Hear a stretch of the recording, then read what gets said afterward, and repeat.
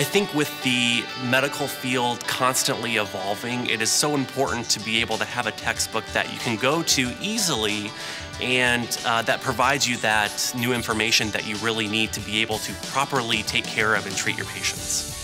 For new residents, I always tell them to value the manual. The nice thing about the manual is that it does give you those bite-sized summaries of individual topics that when you do have 15-20 minutes, you can do a quick review.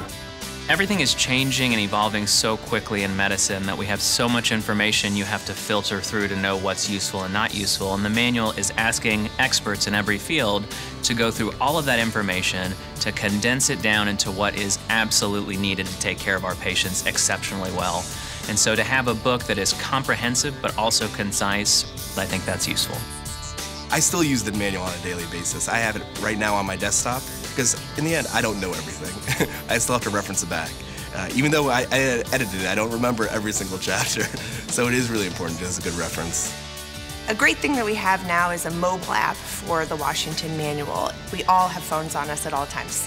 Having something that's available at the fingertips is really essential. So this new ebook allows you to be able to pull out your iPhone, pull out your tablet while you're at the bedside, while you're at a nursing station, and have this really strong resource available much more easily than carrying around a heavier book. I think the Washington Manual is extremely valuable, and what I tell the residents, especially the interns in the second years, is that it has a lot of core information, kind of the basics that you need to start building a very good medical knowledge. But I think it's a really good reference for everything in internal medicine.